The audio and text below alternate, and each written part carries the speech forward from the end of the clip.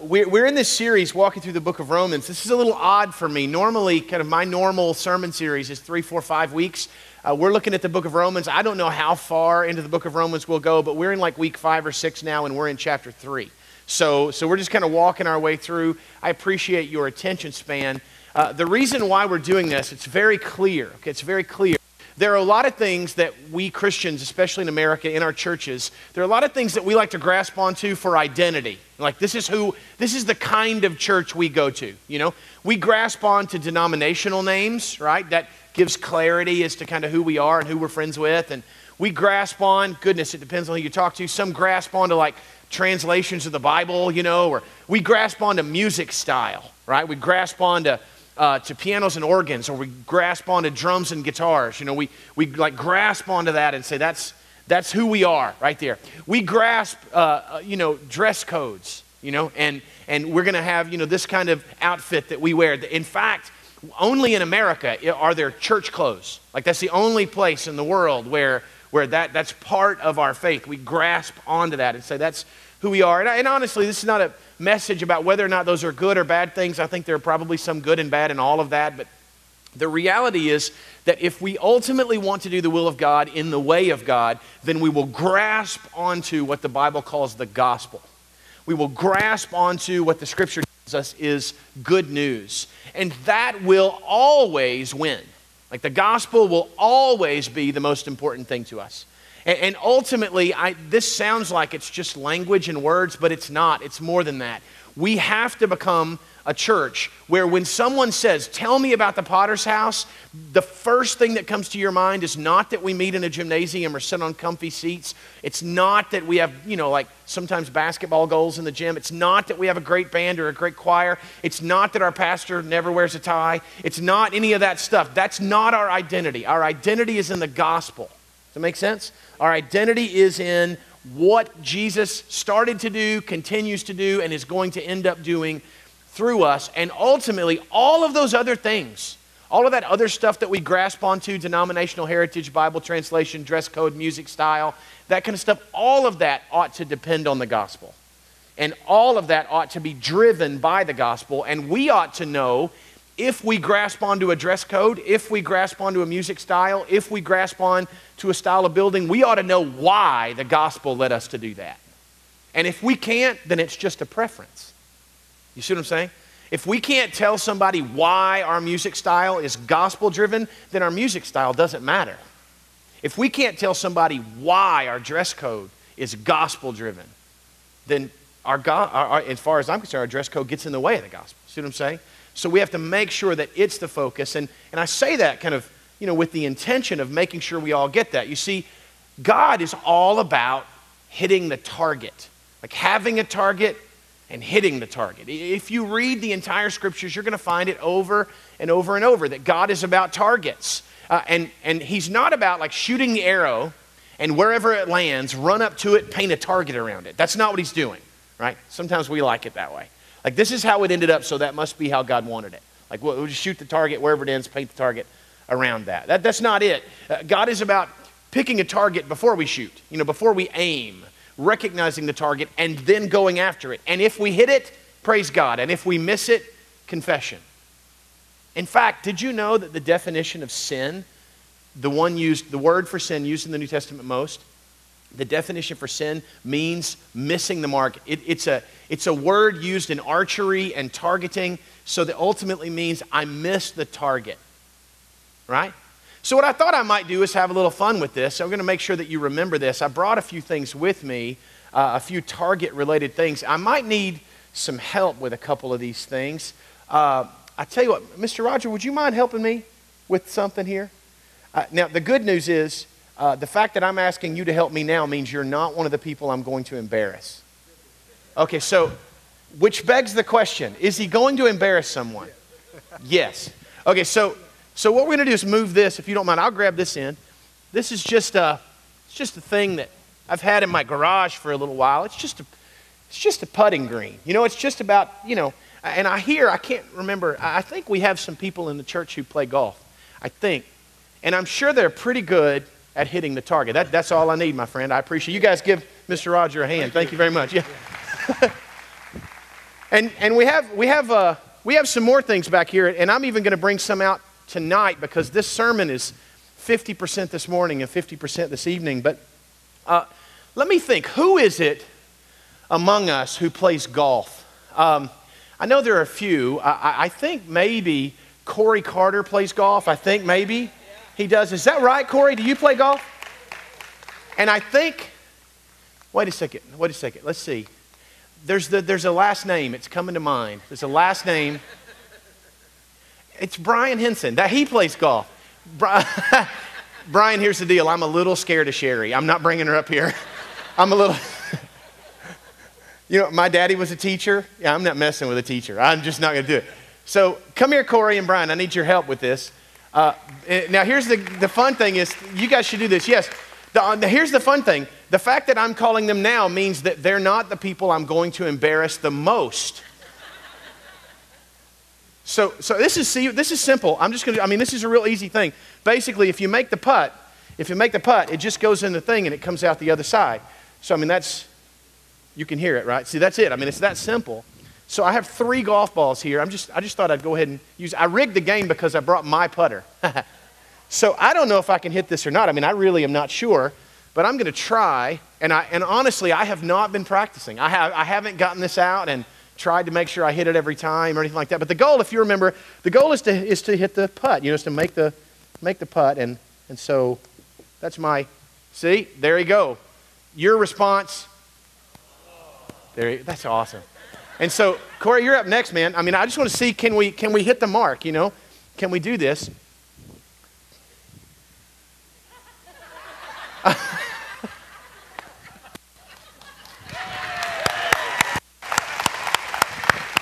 That was right on. Copycat.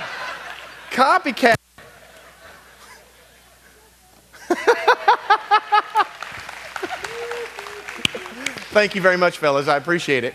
Okay, they outsmarted me. Maybe we should say that I'm going to embarrass myself. Maybe that's what we're going to do. The next game, there are a lot of games when it comes to targets. So a lot of things you can do, to try and make sure that you hit the target. But I try to pick out one that I thought, would just deal with maybe the love and the joy that comes from being a part of a church and marriages and family. And so there's a lot of good stuff like this. And I thought about, what about darts? Anybody throw darts here? So, this is just basically a dartboard. We're going to do this. Here's what we're going to do. It's pretty heavy. I think I'm going to need 2 people to hold it. And one person to throw it. And so I'm thinking, who might this be? Somebody, that's strong and has, like at least one good, just like strong guy. Or we could let the guy throw and we have maybe his wife and daughter or something like that. You like this, don't you? You like this. What Derek Lee's scared of is he goes, I got a wife and a daughter. That's what he's thinking. But I actually was thinking more like maybe Mickey and Terry Teitloff might help me with this, and then I'm sure that come on up here. Come on. Yeah, I don't know why I'm not scared of you, Emily. I should be. You're a teacher too. Okay, now this is going to be fun. So come on up here, you guys, and you guys give them a hand. This is really, really cool right here. I really enjoy this. Remember now, the definition of sin in the Bible would be missing the mark, okay? So here's what I'm thinking. Ladies, let's let you hold this thing right here.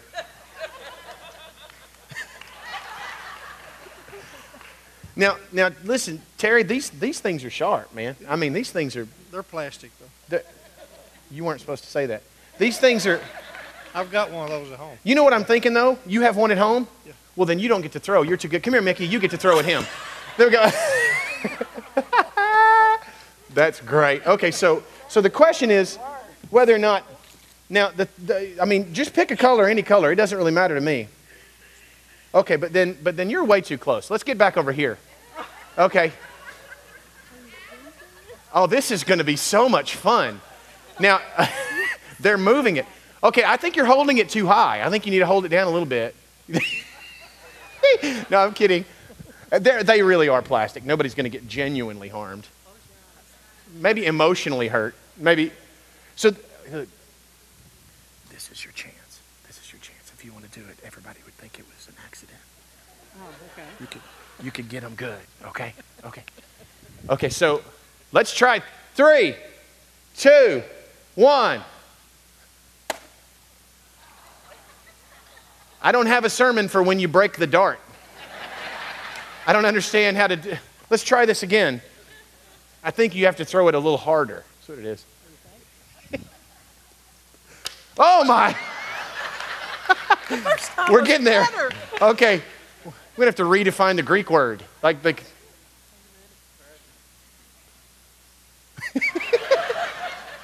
It's stuck in the carpet. Okay, I'm gonna let you take a step forward just for. Yeah, there you go. We're getting there. Okay, is this a good visual for missing the mark or what? I mean, I totally chose the right people. There we go. Okay, this one has no feathers. That's going to be fun. Yeah. Throw it like a knife. Like that's a little, that was my secret. Here, go for that. Go for that. Almost. Okay, now listen, crowd. When Miss Mickey hits this, when she does, I want you to erupt like somebody just got saved. You know what I mean? Like, I want you to have, like, I mean, you got to give her some motivation. Okay, so come on, give her a little motivation right now. Almost. It's going to, this, if it doesn't stick, we're going to praise. Yes!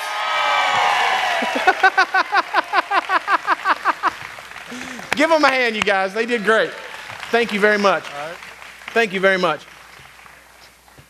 That's wonderful. Oh my, that's fun.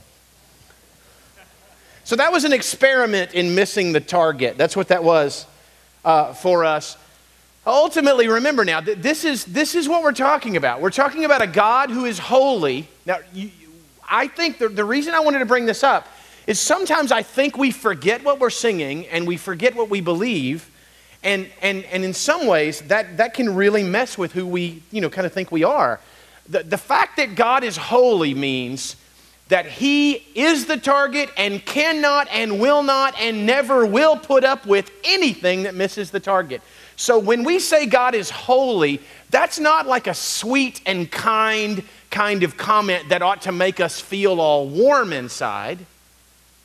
Like you wouldn't put that phrase on a coffee mug, like for the morning. Go, well, I feel so good today because God is holy. No, the fact that God is holy defines the problem, because in that, on the opposite side of the coffee mug, if we did, we have to write, and I'm not. Right? God is holy, and I'm not holy.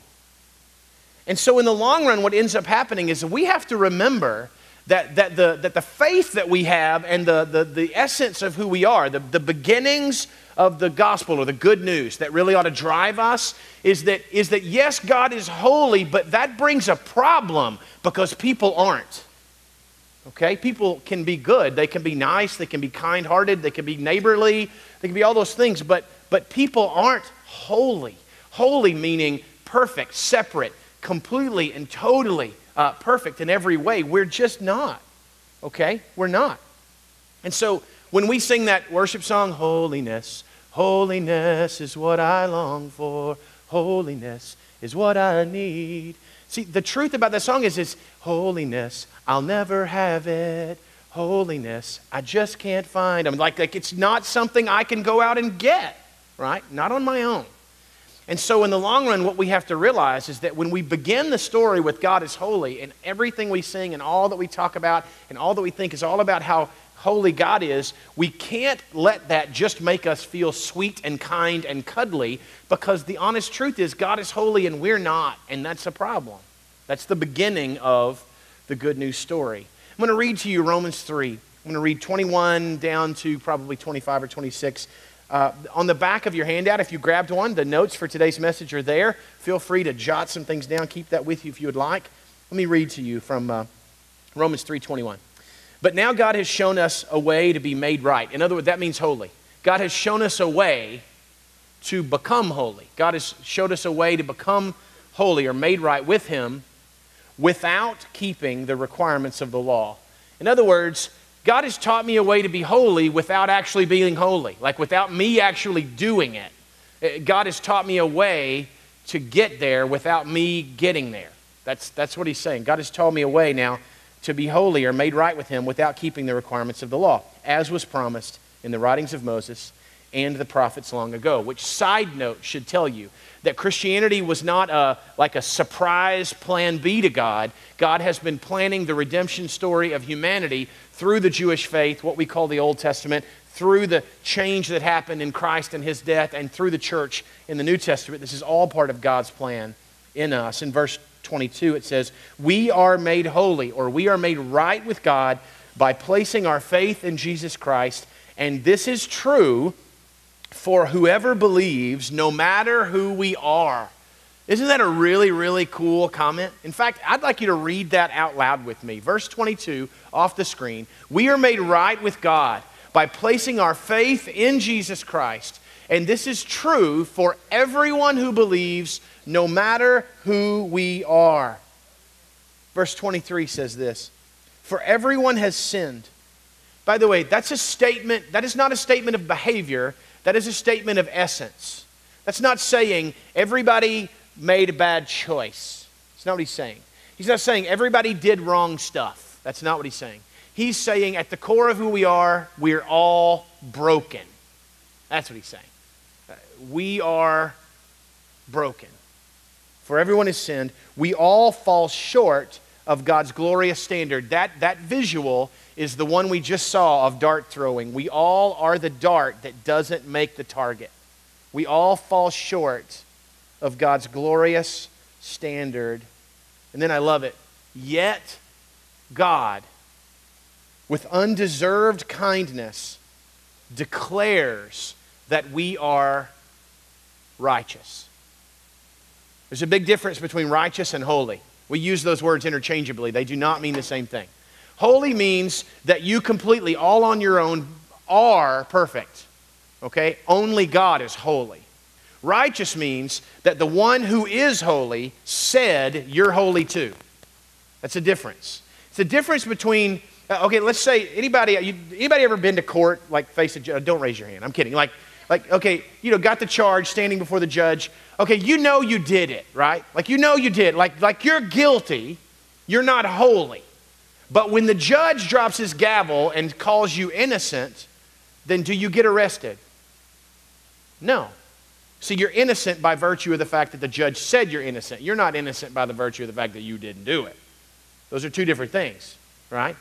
So in that sense, God is holy, but we are righteous. God has made us right with him. He, gavel in hand, drops it and says, those in Christ are innocent.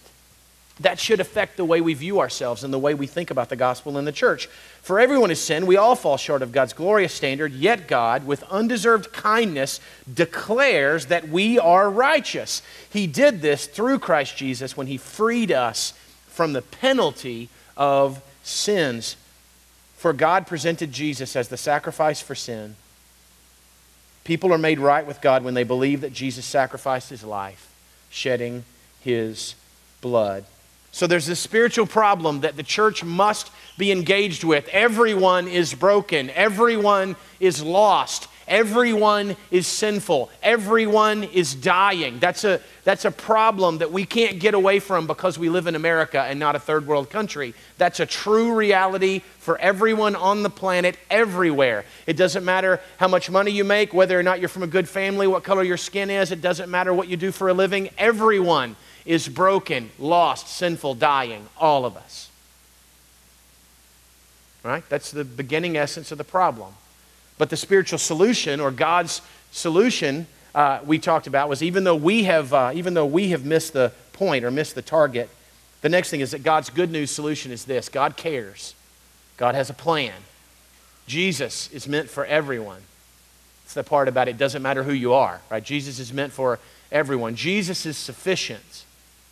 Doesn't matter how much you've sinned, how far you feel like you missed. Like Miss Mickey was doing a great job of coming awfully close. The target was over there, but metaphorically in life, some of us are doing this, right? The target's over there, and we're just going over there. That doesn't matter. It doesn't matter who you are or where your sin has been or how far you feel from God. Jesus is sufficient. The truth is, today you can follow Christ. It doesn't matter from where you're following, where you start. That's not the issue. The issue is that you can follow Christ. That is the essence of the good news that the church is about. Please don't ever let us in your own faith and your connection to your church, don't ever belittle the Christian faith by, when somebody goes, what kind of church do you go to? Don't ever belittle your faith by going, I go to a casual church. No. I mean, I know, I get it. I'm in the genes and I'm the casual guy. I love the casual, but that is so not what I'm about. The gospel is what we're about, right? The gospel is when somebody says, "Tell me about that Potter's House." It doesn't need to just be, "Man, that band is great," or wow, that new preacher can bring it. And you could get to that point eventually. When I get to that point eventually, I will eventually get there. But when you do, that's not the issue. The issue is, man, you know what? We are a group of people who want to help people meet Jesus. That's it. That's it. We want to help people meet Jesus. We want to help people connect with we want to help people not be dead anymore. We want to help people not be broken anymore. We want to help people not be lost anymore. We want to help people not be doomed anymore. Am I making sense here? I think we want to make it hard to go to hell in Livingston County. That's what we want to do. We want to help people connect with Christ. That's who we are. And all of that other stuff, ultimately, doesn't matter nearly as much as we think it does. That other stuff matters as a tool for how to do who we are. That's secondary, not primary. So here's some thoughts, just some things I want to toss at you, some things we might consider as a church that wants to be gospel-focused, that wants to be concerned with God's good news. I'm going to bring 2 or 3 this morning and then some more tonight. Okay, so this is just a few things. Here's some things I've been thinking through this week. I put some of this on my website, theleadthechurch.com, and several of you and some others have made comment. I just asked the question, what do you think about these thoughts? Are these helpful to you in your walk with God? And so there's nothing formal about these statements. These are just my words, but let me see if this makes sense. If a church wants to be gospel-focused, the church must believe that relationship is greater than religion. The relationship is greater than religion. We have to believe that. I mean, you can't ever come to the place where it's not. So here's what I mean by that. That means that someone being connected to Jesus is more important than someone doing it the way we do it at church. Someone being connected to Jesus is more important than someone fitting into all the guidelines and expectations that we might have of the normal churchgoer. Relationship is more important. It's greater than religion. Now here's the reality. You're going to have a hard time as a Christian convincing those who are disconnected from God that that's true because they think that we are very religious people. Right? Some of you are in the room right now going, I kind of think everybody's very religious people. I know a lot of those I've gotten to know thought I was very, very religious. Here's what I mean by that.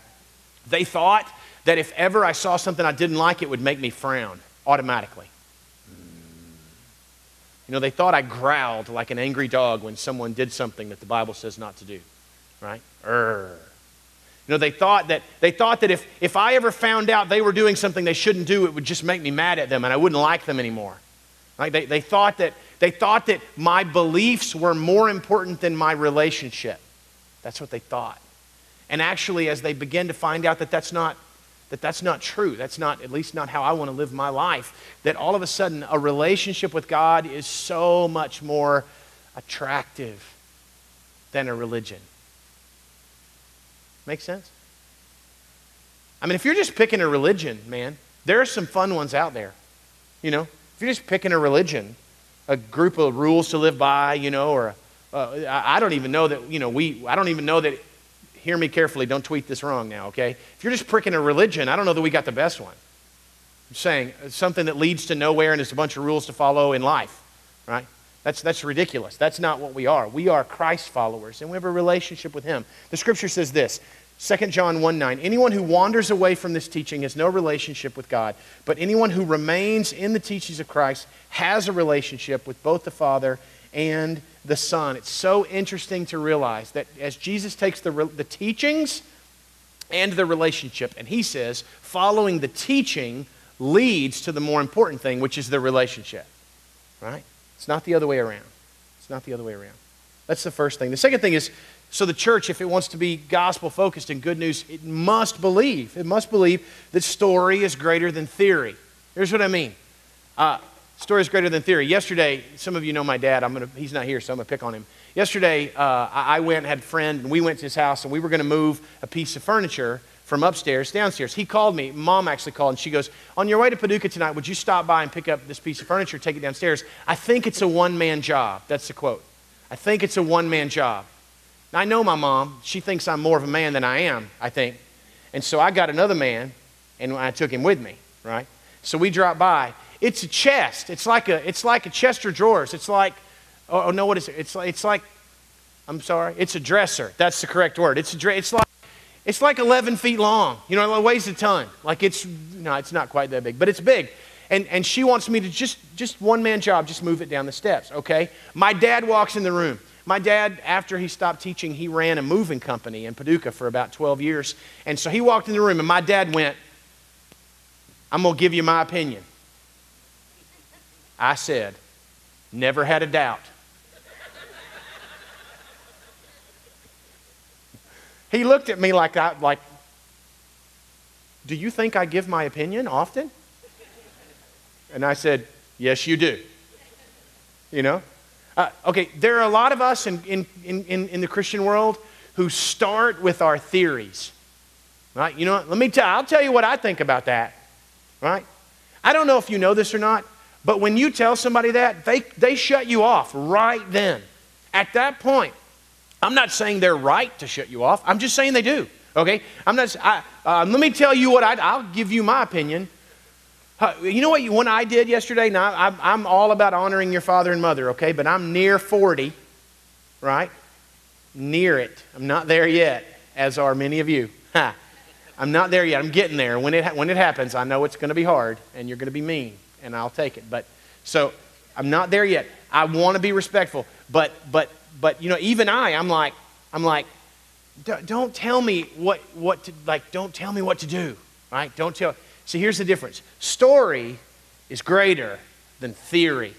Here's the story. Story is, you know, son, can we talk about that? Sure, let's talk about that. Okay, well, I've done this before. When I went down the steps before, I made a mistake. And when I went down the steps with the furniture and made the mistake, I fell and I broke stuff and it was hard. And since that time, I've learned this lesson. And I think maybe the lesson that I've learned could help you because I messed up the first time. I don't want you to mess up this time. So can my failures help you to succeed? Maybe you shouldn't do it the way you're about to do it. That's a story, right? I want to hear that story. I want to hear that story because I want to know about the time you failed. I do. I want to remember that. Write it in a card on a birthday or something. Like I want to do that. But in addition to that, now there's just something about the human heart that's a little more open to hearing the end of the story, which is the opinion, right? It's so much different than, let me tell you how to do that. Am I right? Anybody in the room just loves it when somebody points at you and says, let me tell you how to do that? No, none of us do.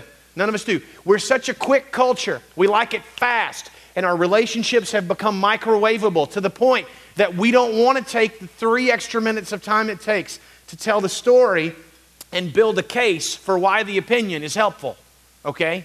And in the long run, our opinions become harmful instead of helpful. And in the long run, our theories push people away from God instead of draw them close to Him. And I get that our intention was always to help. But just because our intentions are to help doesn't mean we helped, right? So in a church that wants to be gospel-focused, we have to be about the story. When you see somebody who needs to do something differently, don't just go to them and say, don't do it that way. Don't do that.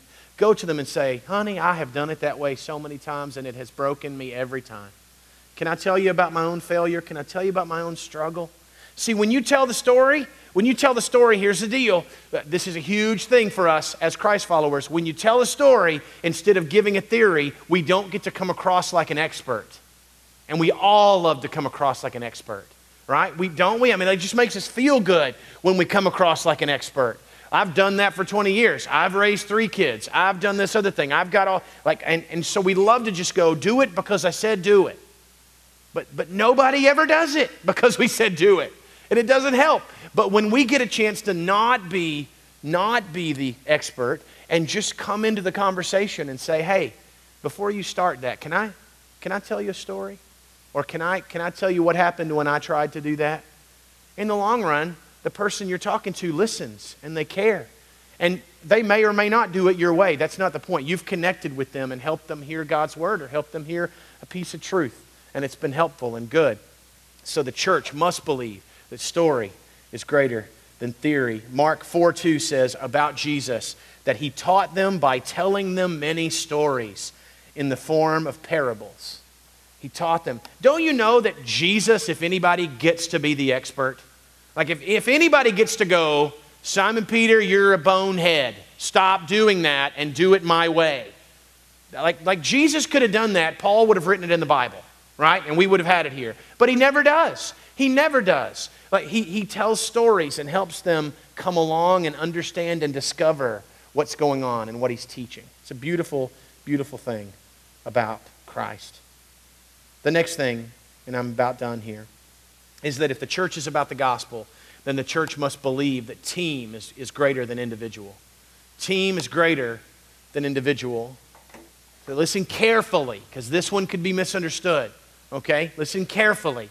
I believe, as all of you, I'm sure, that the Bible teaches that our faith is personal in the sense that we make a private decision or a personal decision to follow Christ. But what we have to understand is that from the point of salvation or conversion or that beginning place, your faith is never private again. And for the rest of your walk with God, you're a part of a team. Does that make sense? And so here's the deal. We should start to less like the phrase, God told me, and start asking the question, what has God told us? That's a huge difference. It's a huge difference. In every situation, and I know I'm very, very, very young, as I discussed earlier, but in that amount of time, I've been a pastor for 20-something years. And every time I've seen a person make a great, big, major, bad decision, almost always this Christ follower was saying something like, God told me to do this. But they never ask anybody else. And in the long run, they diagnosed what they wanted to do or what felt right or what their flesh was leading them toward as God telling them something privately and personally. And if they had just sat down with one other believer and discussed it, somebody would have gone, whoa, wait a second. Don't go into that. I don't know that that's healthy. They would say, let me tell you a story. That's what they would say, right? And so in the long run, we begin to trust one another and our faith builds because of one another. And teamwork is always greater than individual in the Christian faith. Here's what Jesus says. Matthew 16:18, a verse most of us have memorized. Now I say to you that you are Peter, which means rock. That's an individual. He's looking at an individual. I say to you that you are Peter, an individual. Upon this rock I will build my church. Ecclesia, it means gathering. It means group. In other words, it's plural. Okay? He says, I'm going to take the individual and the faith that comes from the individual on that, I'm going to build the plural. And it's the plural that the powers of hell will not defeat. Right? Here's what the Scripture does not say. The Scripture does not say that Satan will never defeat you. There will be momentary losses. There will be battles fallen. There will be times when you feel just about spiritually broken. What the Scripture does say is that Satan will never defeat we. Never defeat us. Never defeat the group, the gathering, the plural, the together, the public faith, the corporate faith, not just the private faith. I don't know about you, in my life I have moments of near death where it looks like Satan's going to win today. But the church is promised that it will always, always, always win. So this is a problem for us because for so many people, when they individually, privately feel like they're just about broken, what so many of us do is leave the church and run away from the one thing that promises that it won't be defeated, right? I would say to you, when you're at your lowest and most broken, when you feel ashamed, when you feel like you're struggling, when you feel alone, then being right in the middle of the people of God is right where you better go, right? It's like surrounding yourself with warriors who won't let Satan win on your behalf. That's where we go. Now that takes a different way of looking at the church. If you look at the church as a place where everybody's good and perfect and right, and on the outside everybody's got it kind of painted just perfectly and we're all fine and all of that, then when you are broken and all alone and off by yourself, you won't want to go be with those people because you'll feel less than them. But if you recognize and realize, like we said in the gospel, that everybody's broken and everybody's lost without Jesus and everybody's in sin and everybody's struggling without Christ and everybody's as messed up as you are. When we recognize that only because of what Jesus did in people's lives are they being redeemed.